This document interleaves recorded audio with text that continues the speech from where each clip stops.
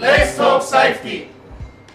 With changing designs and the increased demand for concrete structures, what was once considered to be conventional formwork can now have a major impact on the safety of workers. However, falls during the construction of conventional formwork can be avoided. Let's have a look at some ways of managing those risks. A well-planned job means you prepare before work commences, and this will protect all workers at the site during the construction of conventional formwork. Working in with other trades and the principal contractor can help you secure a safe workplace and reduce the potential of injury to workers during the construction of conventional formwork.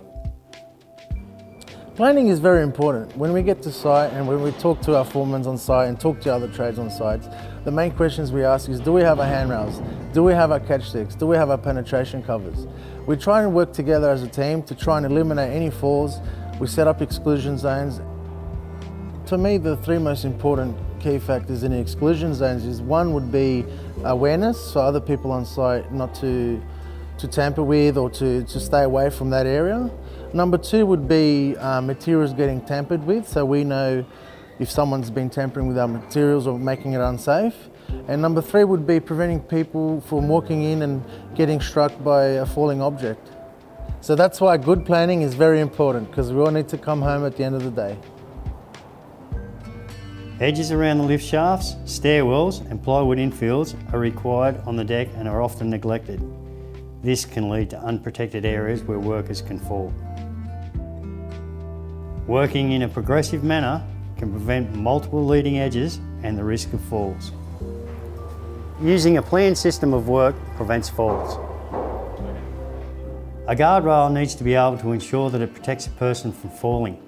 A guardrail installed to the Australian standards will meet this criteria. There are several different systems engineered and designed that meet these standards. If it's not constructed properly, then it's not safe. Remember, falls can be prevented by planning and coordinating trades, working from below, covering all penetrations, and guarding edges. If you see any safety issues that concern you, speak with your supervisor or contact SafeWork New South Wales on 13 10 50 or visit our website safework.nsw.gov.au. Remember, fall prevention deserves your attention. Work